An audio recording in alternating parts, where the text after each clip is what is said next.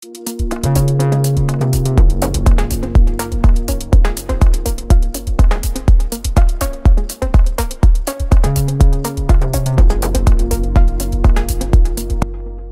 guys, welcome to Production Music Live. My name is Francois. In today's video, we are going to have a quick walkthrough through this Tim Engelhardt project file from the Tim Engelhardt pack.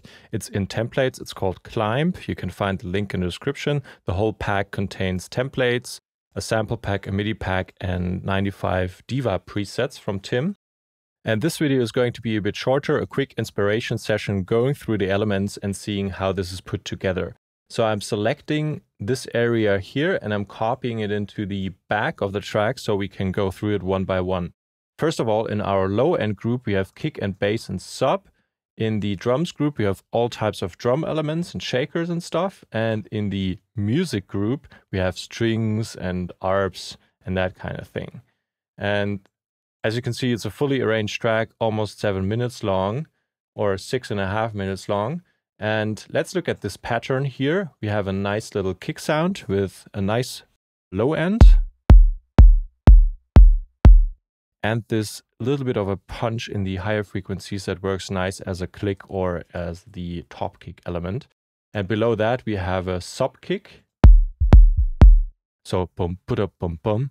Make sure you're on headphones or on good sub speakers to listen to this. It's the fourth position of the first hit and the third position of the second hit. So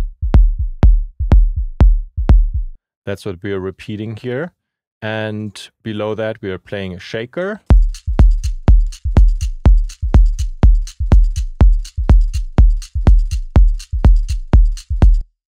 And we have this perk 2, which serves as our clap, but it's not a clap.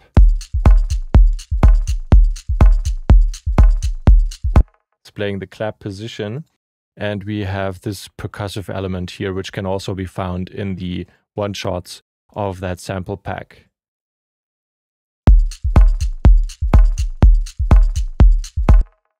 How does it sound without the echo? That's one of the devices Tim is using a lot, by the way. Yeah, we're just adding a little bit of delay on that, with 16th notes delays and feedback of 29%. What does the filter look like? Pretty basic here. Stereo setting and just slightly applied. How would it sound much more applied?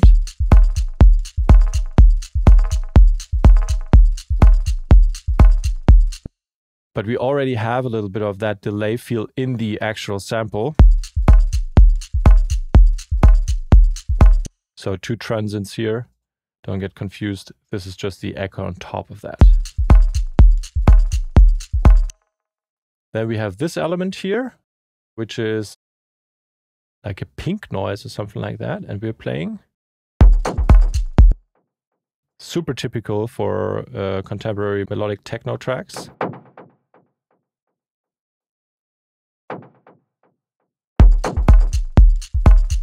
Different velocities here.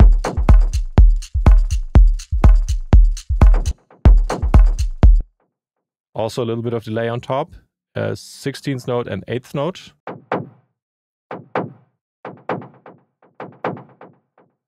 It's also being sent through the reverb, the drum room reverb on our send channel here. Decay time of 700 milliseconds.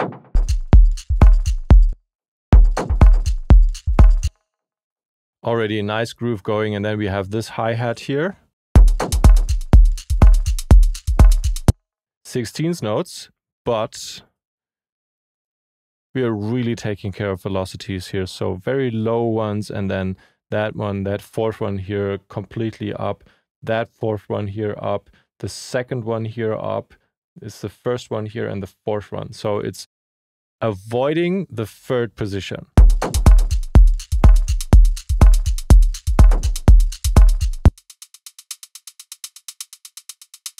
Sidechained and removed some resonant parts here, also low cut because nothing of these frequencies is really needed.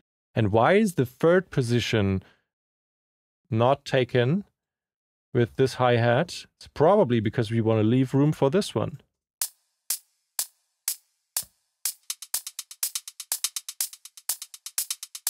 And this one is serving as our offbeat hi-hat here. It's a sample in this case, but you can see it's playing in the third position, and it's also playing a little bit in the first position.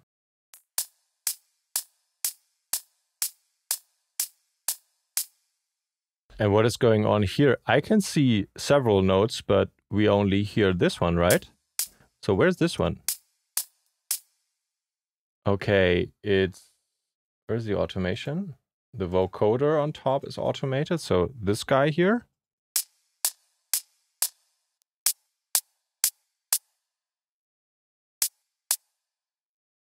So we have echo, a vocoder adding some noise, but why aren't we playing this note? Go into the clip and there you can see envelopes. The clip volume is taken up for the third position and it's taken down for that position. So we would have to bring this back up. You can also do that in your clip view. Wasn't needed.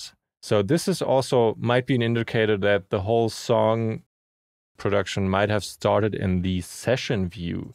So here to generate ideas and later go over into the arrangement view. So let's play that all together.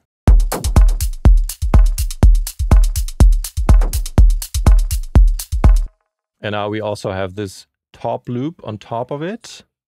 We also have loops here, top loops. I think we are using this one.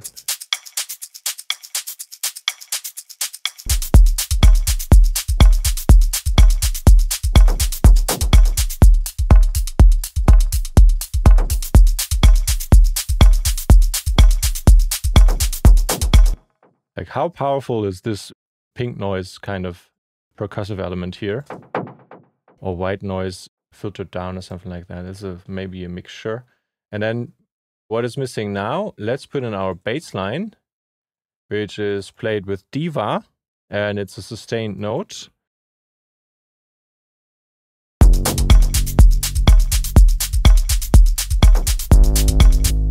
But we are trying to avoid overlaps between the notes, and we're leaving a little bit of air at the end of each 2 bars, and this one is being played early to keep it interesting.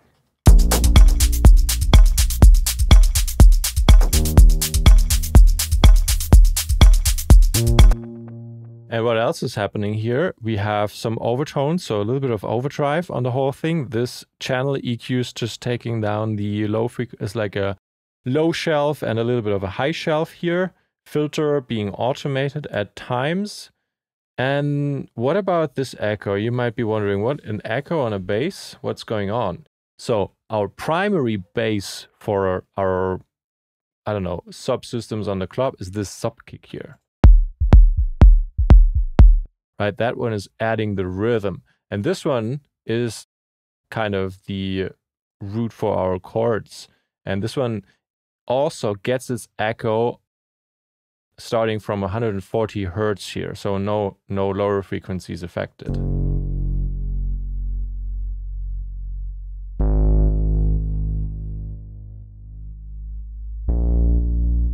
Sidechain to the kick.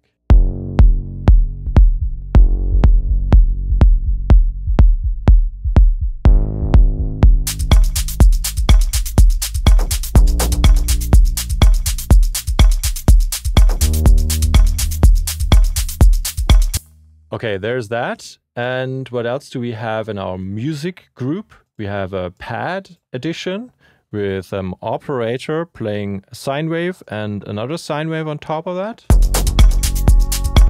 An octave higher here.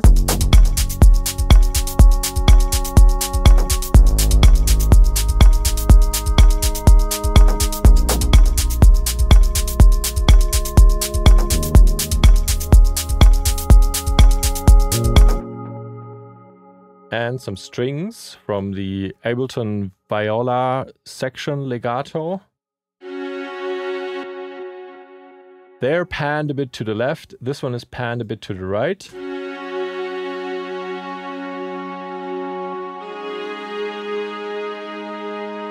It's kind of nice because these strings are more focusing on the front part of each bar and those added pad sounds a bit more on the back.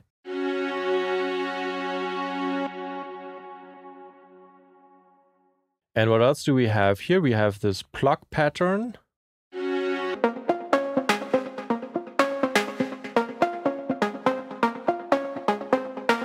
So it's not too complicated. We are just putting in those notes, and you see we also have different velocities playing. That's super important to keep it interesting. And this one is quite loud here. And this one is also triggering kind of something like a white noise.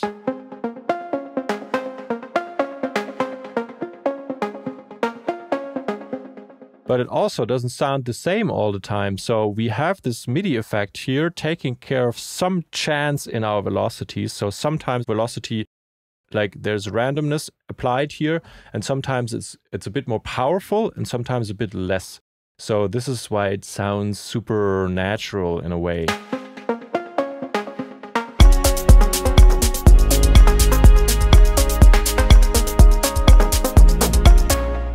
Let's quickly look at the Diva patches here. So this one is generating this ARP or pluck sound.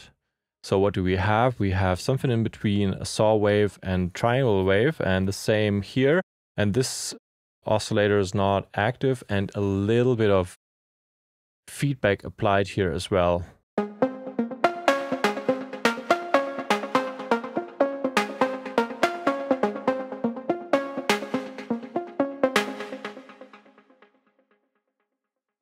And then Tim has his custom designed chains here, EQ and dynamics. So really taking care of some resonant parts. What is this, for example?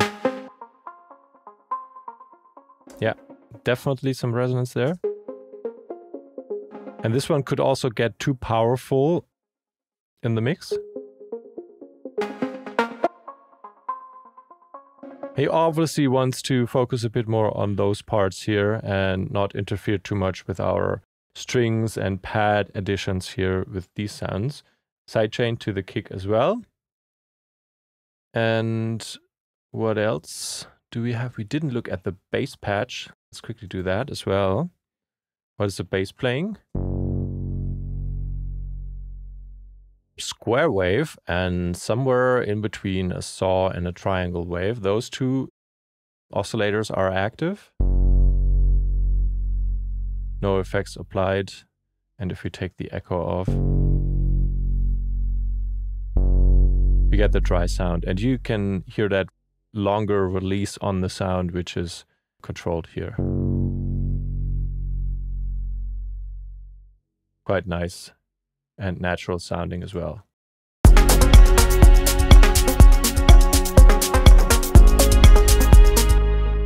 Okay, and two more elements which he calls profit here. Was that? So top melodies on top of everything, and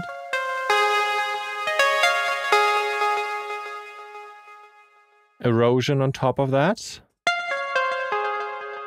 Taking care of the noisy elements.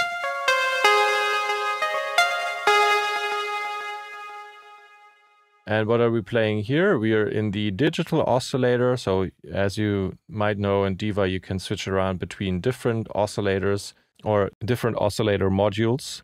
And as you can see, in this case, we are using the digital oscillator module here from those 5 different modules available in Diva.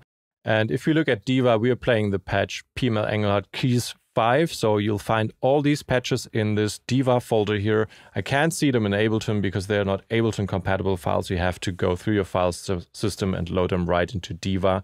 This one is actually using one of those 5 oscillator modules, in this case, the digital oscillator with some nice triangle waves. And as mentioned, you'll find 95 of those sounds designed by Tim in this pack. And again, we are trying to use a little bit of randomness in the velocities here. It's a super nice trick to make your melodic elements sound a bit more natural.